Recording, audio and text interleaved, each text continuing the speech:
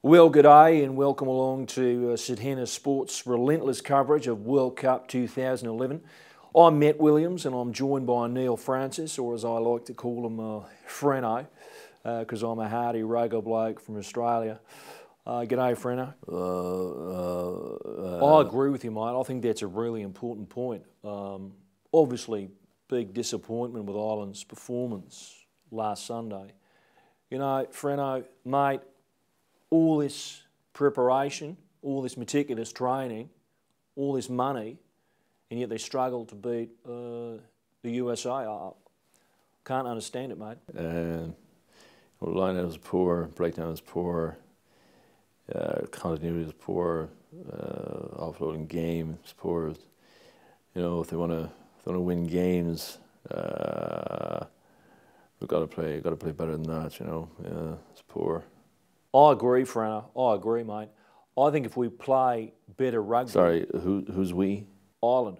All right. No, what I was saying was, in my opinion, I think if we play better, we'd have a better chance of beating teams that were better than. We're not playing well, playing poorly, and playing too much rugby in our own half, which is poor. You know. I agree, Freno. I think they should play a different sport in their own half and only play rugby when they get into their opponent's half.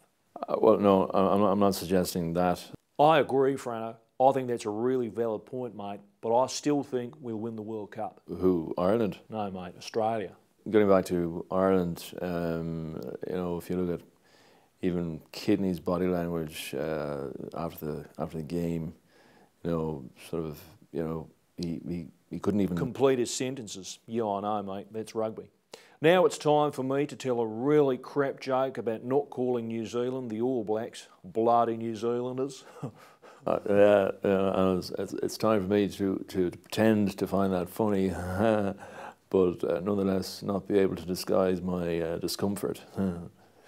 Well, that's all we've got time for. Well, don't forget this program is repeated 15 times today. So if you turn your TV on, you simply can't miss it. Freno, a pleasure as always. Good night. You all right, mate?